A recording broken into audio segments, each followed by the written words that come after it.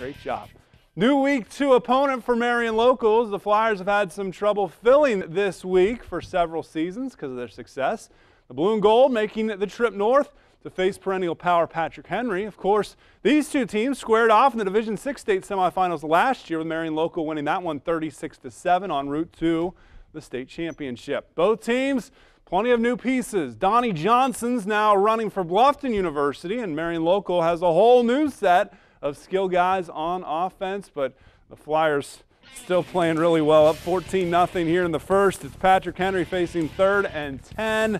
Marion Local's Tyler Mesher. He was at our FCA leadership training on Sunday, and he gets the stop here. Speaking of Mesher, he's going to take the pass from Nathan Bruns, and no one's bringing down Mesher as he is on his way to the house for a touchdown. Look at that big score. Patrick Henry trying to halt the celebration by the visitors up in Hamler. Jarrett Moss finds Sam Zimmer. That's first down yardage.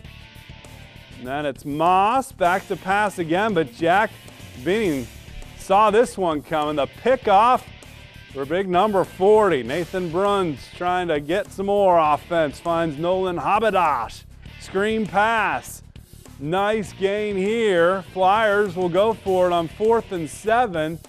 Patriots do get a stop here, but Marion Local did what it wanted tonight on the road. They're 2-0 as they win this one 41-0. They open MAC play next week against Coldwater. And the Cavs went to Clinton Massey tonight, a perennial power as well, lost 24-14. I saw on Twitter the Cavs brass was busy getting those 50-50 tickets ready for next week.